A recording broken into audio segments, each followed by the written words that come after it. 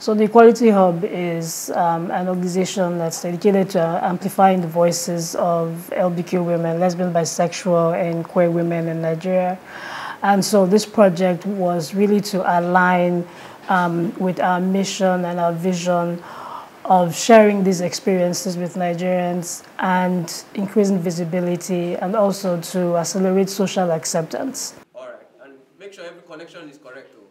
So Ìfé and Adaora's story is really not an exception. It's actually one that's really common, and that's the reason why it should be told. And really hope that people will see this story, and that everyone who is able to identify with this story will feel seen, will feel heard, will feel like they matter, and for the first time they will be able to see someone that looks like them on the big screen. Yes. So this hand is covering. Exactly. I think what's really going to be surprising is the ending. I don't think a lot of people would expect to see the ending that they're going to see.